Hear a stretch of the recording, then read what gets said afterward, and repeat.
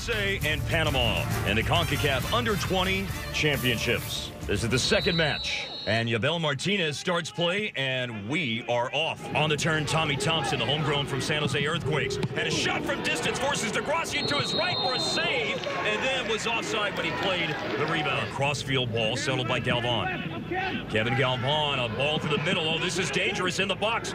Back to goal, and they set up Diaz, and a shot and a kick save by Zach Steffen. Yeah, that's good fighting at that near post. Hyman strikes it with the right foot, sets him up for an attempt by Junior Flores, but it's blocked by the traffic at the penalty spot. Now Hyman turns, puts a ball in. Here's a chance, Lyndon Gooch. Here's a giveaway to Hyman.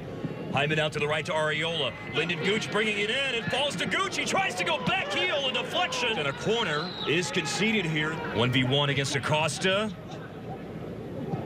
Sams chips it over. This can settle for Carlos Small, and he scores. Carlos Small has put Panama 1-up over the United States. Looked like Sams was onside. Beat Steffen's near post. There's the ball from Sams. And then, as you mentioned, Small, the substitute, gets on the end of it. Panama 1-0. And the referee blows for time, and Panama takes down the United States 1-0 in the second match of the CONCACAF U-20 Championship.